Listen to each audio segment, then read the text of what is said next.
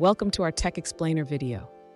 Today, we're tackling a tricky issue that many ASP.NET MVC developers encounter when deploying their applications to Azure. Our viewer is facing a challenge with the default Azure 403 error page. They want to know how to replace it with a custom error page that redirects users to a specific endpoint when they fail to provide a valid client certificate.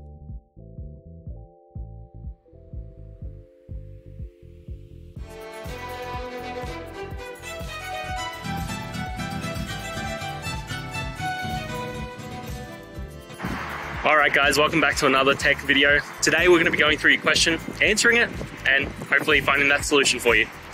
Now, don't forget to stay just a little bit crazy like me, and hopefully you'll get to that resolution. Anyway, on to the video. Cheers! To replace the default Azure 403 error page, we need to configure the web.config file correctly. Let's start by ensuring that the HTTP errors section is set up properly.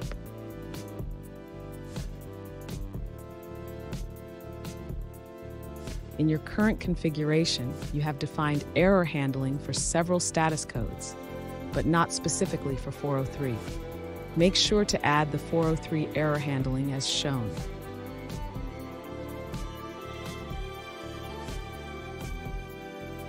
Next, it's important to check if the user is being blocked before the web config is processed. This can happen if the client certificate validation fails.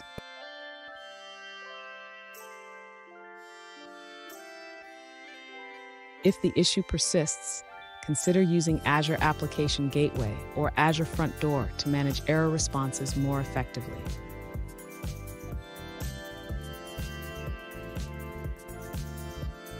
Finally, after making these changes, test your application again to see if the custom 403 error page is displayed as expected.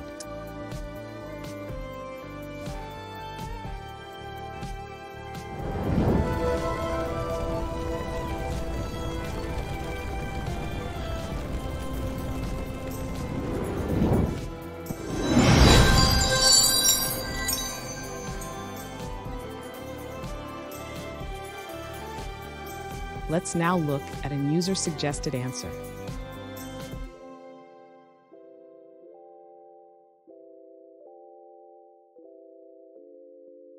Currently, Azure does not support replacing the default 403 error page.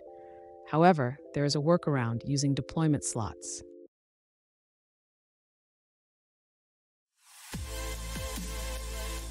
For more information, you can refer to the feedback post from the App Service team.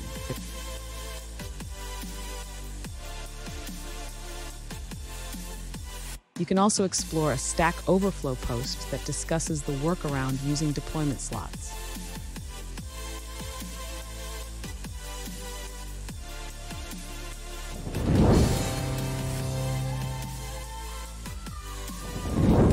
Let's now look at another user-suggested answer.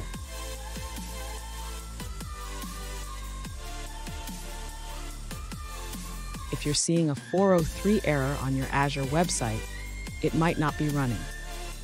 There are 3 common reasons for this.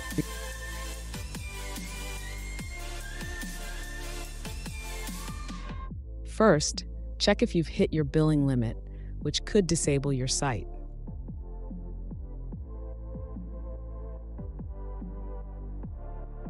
Next, verify if the site has been manually stopped in the Azure portal.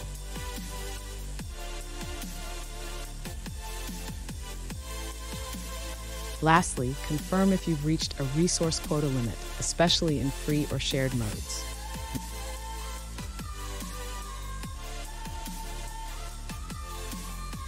Make sure to check the Azure portal for any of these conditions to resolve the issue.